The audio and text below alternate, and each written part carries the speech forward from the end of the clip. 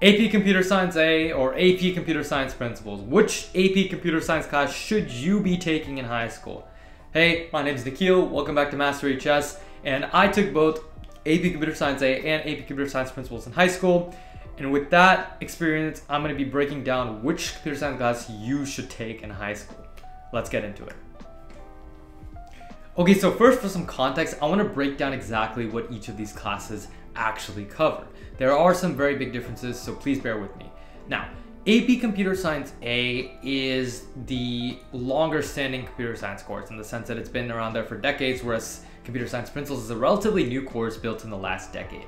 So with AP Computer Science A, it is a Java-based coding class, meaning you're going to be learning Java throughout the course, whether it's through just learning how to answer things through multiple choice questions. You're going to be doing labs in the class where you're going to actually be applying that coding in the labs, and on your tests likely, as well as your AP tests, there's FRQs where you're basically coding and it's actually written instead of coding like on an actual computer, so just keep that in mind.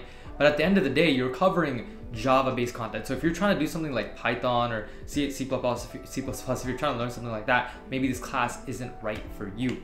There's 9 units and you're going to cover everything from primitive data types to objects, classes, arrays, array lists, 2D arrays, all that kind of basic computer science stuff. Now, on the other hand, AP Computer Science Principles is meant more as an introductory level course. It's known as one of the easiest AP classes, honestly. And the reason for that is that there's just not that much content in it. And also, you're not actually doing any hard coding. And what I mean by that is it's up to the teacher's discretion which language to teach you. Now, our teacher did block coding, and a lot of other schools do block coding because, like I said, this is meant to be an introductory, super easy kind of class. Not super easy, but it's relatively easy compared to other AP classes. Granted, at your school, it might be Java, it might be Python, but I'd recommend that you talk to your teacher about that. Now, with that said, that means you're not going to be learning as much real-world coding and stuff like that. A lot of our labs were super simple, like just coding like a Scratch type of like tic-tac-toe game, and it was like just super simple. And on top of that, the class isn't so much about learning how to code, it's about learning more technology-related stuff, whether it's learning about the internet, how networks work, how the digital divide works, how different pieces of technology come together. And it's more of a general broad overview of technology than it is to CS, computer science, or coding. So keep that in mind. Okay, so the first thing I want you guys to consider when making your decision is what your career interest is. If you are going into a computer science field, I highly recommend that you take AP Computer Science A if you have to decide between the two. If you have the time, I'd honestly recommend taking both. I mean, just because you're going into CS, you might as well take both. But honestly, if you have to make a choice, definitely go with CSA because that coding is going to be extremely vital to your role. And I know a lot of schools offer CS classes after that, and CSP tends not to be something that can satisfy that requirement to go down that pathway. Now, even if you're not going to CS, I think you guys need to consider the fact of if you want to learn how to code. Honestly, in this day and age, a lot of times everyone needs to code, in my opinion.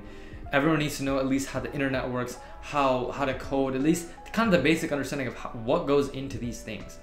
And because of that, I think that on a day-to-day basis, computer science principles concepts are really useful because you learn things like the digital divide, which is like how different communities have access to certain things and other communities don't.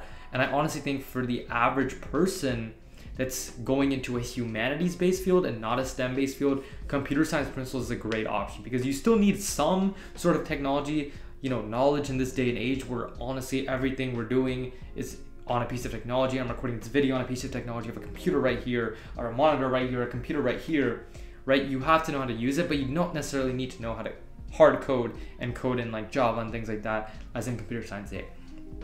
Now, I will say, if you are trying to go in a STEM field, maybe it's math, statistics, something like that, or engineering, I do think that you should also be taking AP Computer Science A instead of AP Computer Science Principles. And the reason for that is coding is just necessary in a lot of fields like software engineering. A lot of the engineering fields require you to be knowing how to code. And there's a lot of coding applications. Like I know a lot of people want to do finance or business in college and major in that. And they have to know how to code to apply certain things like automated models and things like that. And so I highly recommend that you're doing that if you're going into STEM.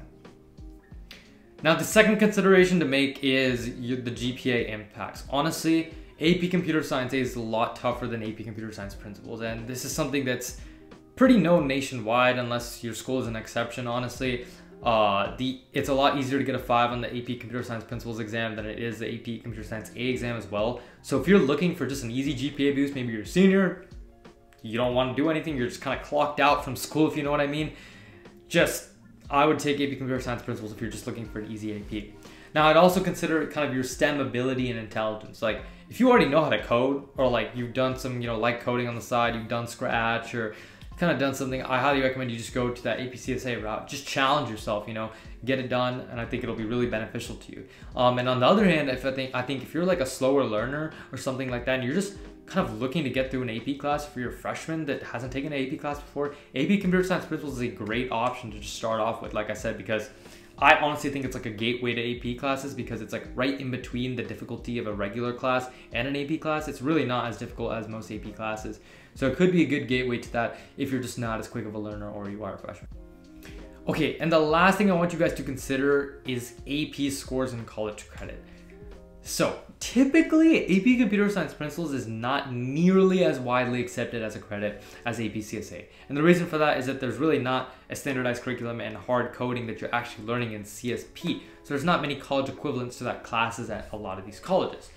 So even if you are a humanities major, I want you to look at your college requirements, at the colleges that you're considering. If you see that they are requiring a tech credit from you and AP CSA could satisfy it, maybe it's in your best interest to get that knocked out if you just never want to take the course again, right?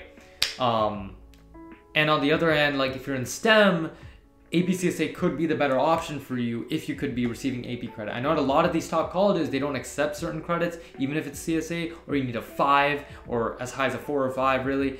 And so just look into the AP credit policies at your school, because it would be in your best interest to, if they take the AP Computer Science A credit, for you to just get that course knocked out, to either just not have to take a tech credit if you're in humanities, or to just go down that pathway even further in college if you're in a STEM career or computer science field. And on the other hand, I was saying, CSP doesn't really give that much credit. And if it does, that's great. And I think, I was mentioning that whole humanities thing. If your school offers credit, that college offers credit for both computer science A and computer science principles, and you're just looking for that easy grade, just take computer science principles instead, honestly. But honestly, at the end of the day, I want you guys to consider these 3 things, as well as stuff that you've heard from your personal high school. Talk to your counselor, talk to your friends, your family who's taken these classes, because honestly, these things can vary from school to school. So just do your own research.